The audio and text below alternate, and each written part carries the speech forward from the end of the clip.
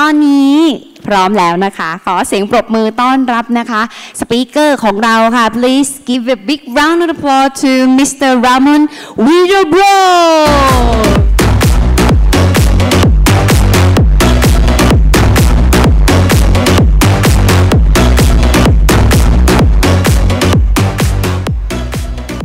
Thanks a lot for that wonderful introduction, and hello everyone, good afternoon. How about this conference, huh? What a day it's been. So much wonderful knowledge shared, so much wonderful people, and here I am to ruin it. I'm just kidding. Listen, if you are having some trouble seeing my slides, or if you want to get a peek at what's coming up, I've left a link there, dance-mat.js.pdf. You can follow my slides there just in case. So, hello. Quick word of warning before we begin. There is going to be some music in this talk, so you'll be hearing some nice stuff. My name is Ramón. I'm so happy to meet all of you. Some of you have already met and talking to you throughout the day. I live in Austria, as said. I'm originally from Chile, but I've been living in Vienna for 20 years, so I don't really say I'm Chilean anymore. Yeah, I do some freelancing and working with children, but you're not interested in that. You probably saw the picture of me on the website and thought, hey, I saw a dog there. Can we get more pictures of the dog? Yes, don't worry. I've got you covered. This is Fiona. I love her so much. She came into our lives like 3-4 years ago, and she's got these eyes. She looks at you and says so many things. I particularly love this photo at the top right where she's judging my wife as she eats some tasty mango. Yeah, I love her so much. Well, enough about me. Let's talk about dancing, in particular dancing video games. Now, I want to get some hands up from everybody. Does anybody know Just Dance? I see a couple of enthusiastic hands over the back. Yeah, that's cool. I've never played it myself, actually, but it seems pretty fun. Let's try something a little more recent. Does anybody know Beat Saber? Ah, yeah, some enthusiastic people. That's awesome. I tried it recently. It's super fun.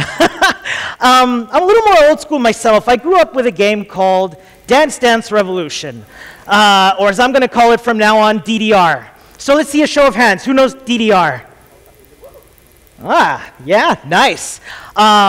If you don't know it, it's dancing video games. You can see here in this handy GIF, you've got some arrows on the floor. Each of these are a button that you press to the rhythm to make it look like you're dancing semi-competently.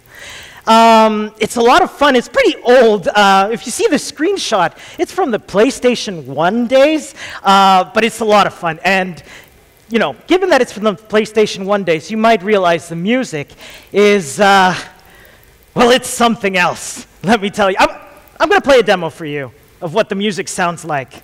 Hopefully this will work.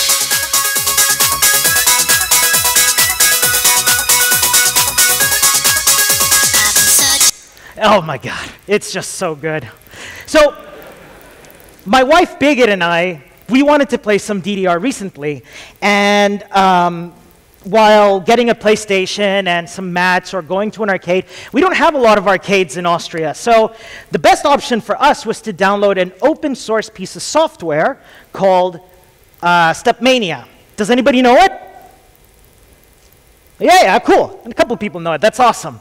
And it's a lot of fun. And what's great is, as I said, it's open source, which means you can put any song you want on it, program it in order to have your dance moves ready for it, which is pretty fun.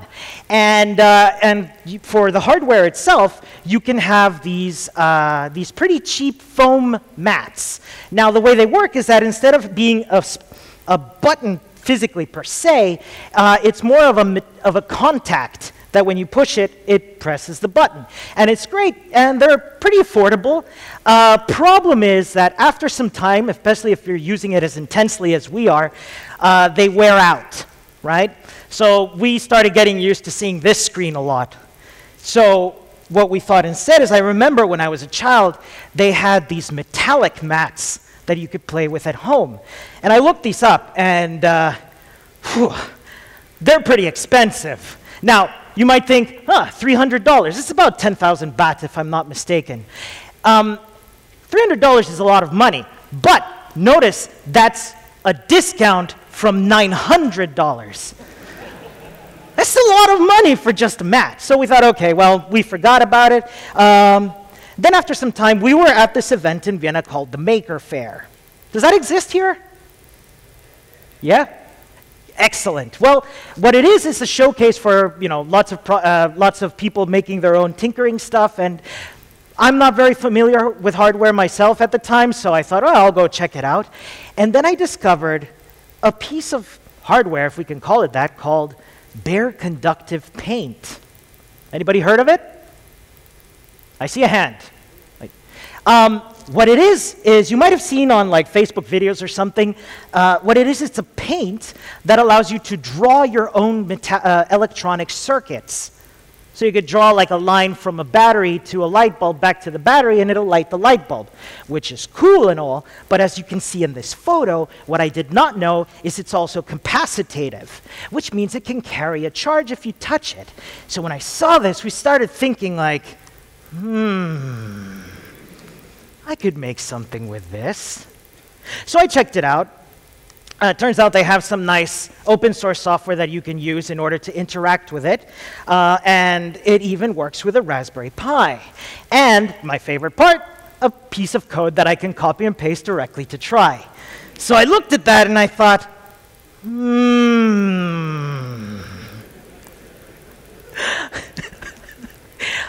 I could definitely make something with this. So I took another look at StepMania, and it had customizable controls. That's pretty cool. So we thought, okay, my wife and I thought, all right, let's take a yoga mat, some of the paint, a Raspberry Pi Zero, one of the hats for interacting with the paint, a little Node.js, we've got ourselves Project Dance Mat. And what an adventure it was, and this is what I'm here to share with you today. Quick disclaimer, this is my first ever hardware project, so I'm going in a little bit unprepared for it. So here's the plan. You plug the dance mat into the computer thinks, aha, this is a keyboard. I shall treat it as such, and then I can customize my controls on StepMania. Fantastic. So let's get started. We've got our piece of code here. What it does is you set it up so that it's linked up to the hat that's connected to the Raspberry Pi. And when it receives data, we have that big comment that I left myself there, send data to PC. And that's where I found my first piece of trouble, because I didn't know this going in, but if you just plug a Raspberry Pi into a computer, the computer's not going to immediately go, ah, this is a keyboard, of course. Now, some of you might be thinking, Ramon, did you seriously not research this before going in? And to that I say, may I remind you, this is my first time trying something like this, okay? But I did some research. So it turns out, because the Raspberry Pi, which if you don't know is at least this model here, is a $10 piece of hardware that runs Linux and allows itself to be completely modded, it can be configured to act like a USB gadget.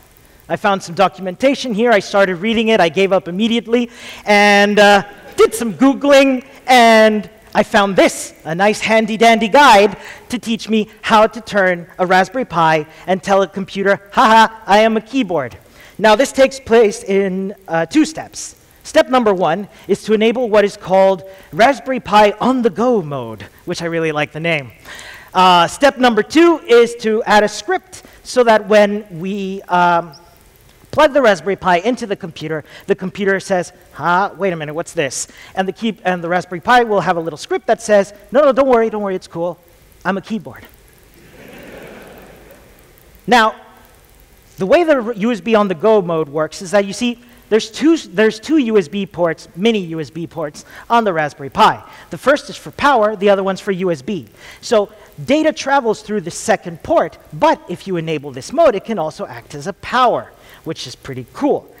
So all I had to do was run these 3 commands. Don't worry about what they say. I'll tell you what they do. What they do is essentially be copy-pasted and let you do all the things you want. No, I'm just kidding. What they do is they allow you to configure your Raspberry Pi to say, hey, I'm a device. Right? So that's step 1. Step 2 was having a script that runs on boot that tells the Raspberry Pi, hey, when you get plugged into a computer, I'm going to tell it I'm a keyboard. And it's this nice big chunk of code here that I have no idea what it does, except for 3 very important parts, which is this here. Where I can tell it, this is my serial number, this is my manufacturer. You know when you plug it in and Windows says configuring blah, blah, blah by such and such manufacturer? That's all that mattered to me. So, I learned some things from this, by the way. I didn't know that there's a virtual file system that gets mounted on the Raspberry Pi automatically and lets you configure hardware stuff.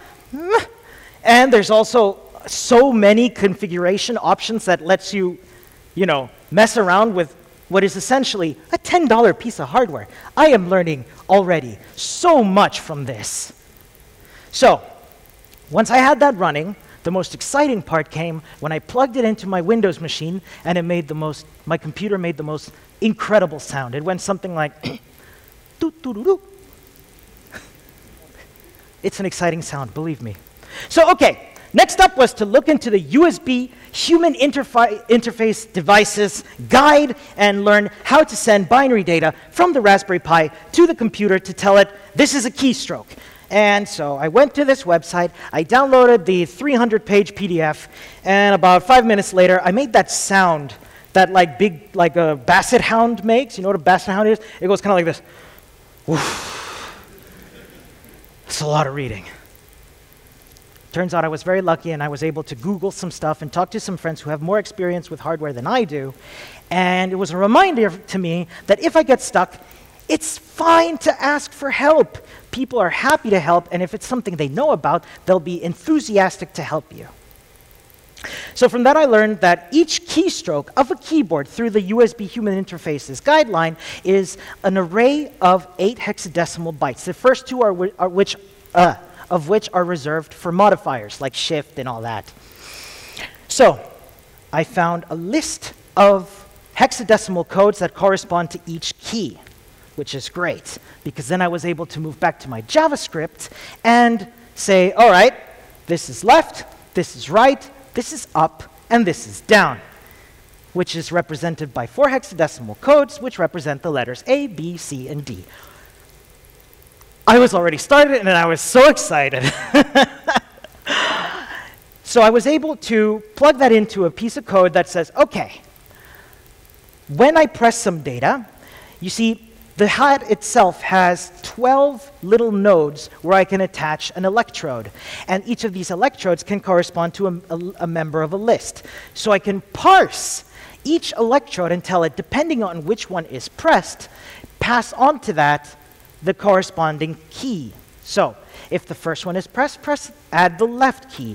If the second one is pressed, put in the right key, and then up, and then down, and so on and so forth. So when I did that, I ended up with an array of a handful of touched codes. Now, you might notice this allows me to press more than one at the same time, because with DDR, there might be some times where we might be doing a little bit of this, a little bit of that. So it's good to have. Once I've done that, I need to actually build a keystroke, because as you saw earlier, it's made up of 8 hexadecimal codes. So the first 2 you saw are made up of modifiers. So we'll skip those, and then I'll just put in the rest of the keys and put in a bunch of zeros just so it makes up a nice list of 8. Once I do that, I can actually start the script, plug in my Raspberry Pi, and start just looking at what's coming out. And you'll see I get a nice little A, or a B, or a C, or a C and a D, and all that. So next up is converting that into a byte array. Now, again, documentation, super helpful. MDM allowed me to find this function here called UN8 array. And from that, I was able to create a keystroke from that that is a byte array. Next, I gotta send that over to the keyboard. Send that over to the computer. And here I got stuck again. Now, as I said, I'm not very experienced with Linux and hardware and all that, but after some research, I found something called file descriptors. So for those of you who don't know, everything in Linux is a file in the file system. Everything from hardware devices to network devices to documents, they're all files. And I thought, all right, so I can pipe this byte array into the file descriptor of my USB device. And I did some searching around, and of course, because there is something for everything there, there's an NPM package for this. And I was able to plug in this NPM package, say, all right, open up that USB file interface, and with that, I'm able to simply write to it. Isn't that amazing? But of course, I'm a good citizen. Once the program ends, I have to close the device.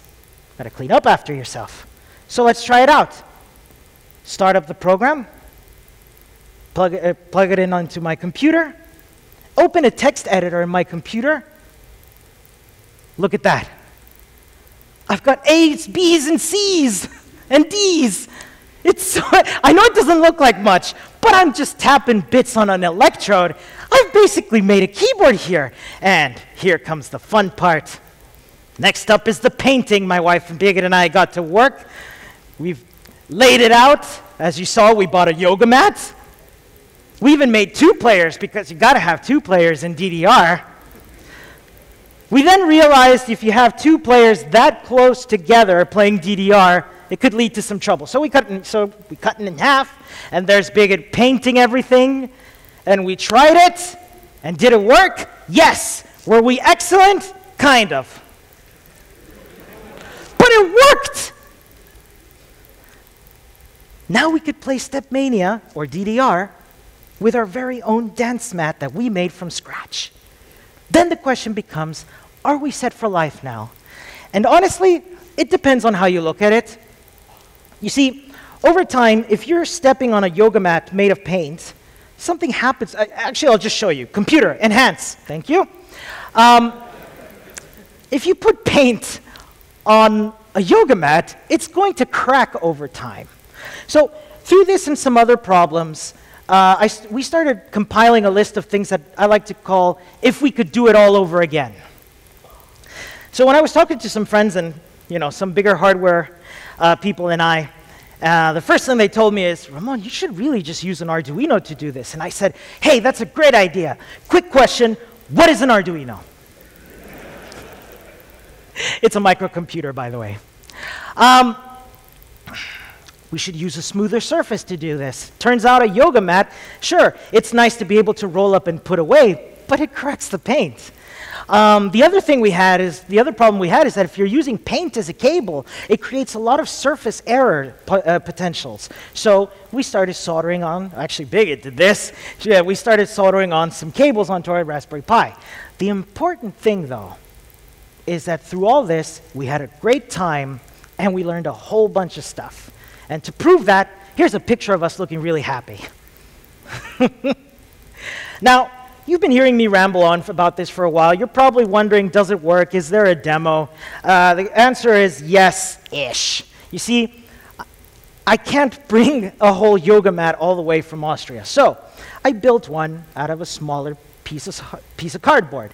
Here's the Mach 1. As you saw, it's using a lot of cables as for the paint, and it did work. And I was going to present this at Half Stack Vienna, and about 5 minutes before, the Raspberry Pi came loose, and the cable wasn't working anymore, so I tried to repaint it, but then it connected 2 of them together. So I tried to fix it with a little bit of water, and that kind of smudged it. So I tried using a little bit more water, and that smudged it even more. It ended up being a mess. So what I have for you here today is the Mach 2. This one uses crocodile cables, which I never considered using. Now, what you see here, and this is what I have here on stage, is 4 arrows and a cat. The cat button is start.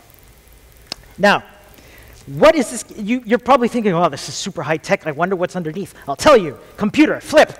It's a pizza box. So let's try it out. I hope it's working. Good thing I have Stepmania here. All right, let's start it up. Start the music. Now, normally I would ask a volunteer to come up and play for me, but we're kind of short on time, so I'll just do it myself.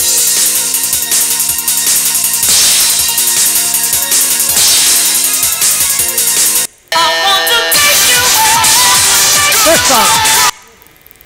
All right, here we go. Wish me luck.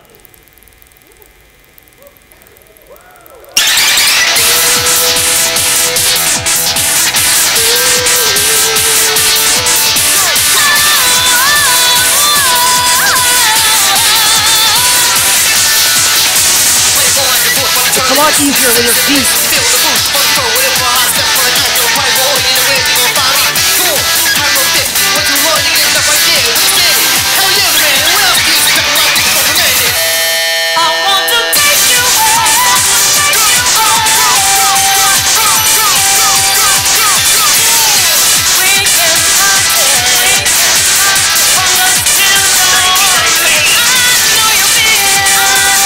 Well, you get the point.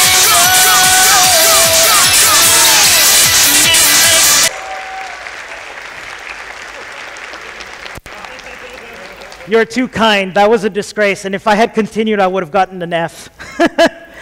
Well, so that was me for today. For those of you who aren't experienced with hardware hacking or think it looks daunting, it is, but there's so much support out there. People are so helpful. There's so much to do. And I wouldn't stress about it. Yes, it's a bit more brittle than a piece of software, but those same principles that you love about developing software, be it web, native, mobile, and so on, they can be applied here. There's lots of JavaScript things out there. There's lots of Node things out there. There's lots of things in your favorite programming language, Ruby. Those are Ruby socks, by the way. There's just so much out there, and it's so important to just have fun, and most importantly, just go for it. You know, you never know what'll happen. Thanks a lot, folks. Thank you, Ramon. One more thing, I really want to see you dance over here on the stage. You do a real dance. Anyone would like to see Ramon to dance? Real dance on the stage? Come on, you got a big fans here in Thailand. I don't know, can I have some music? Yeah, wow! I'll be your dancer too. Let's do that along together. All right. Oh, everyone, a big round of applause for Ramon!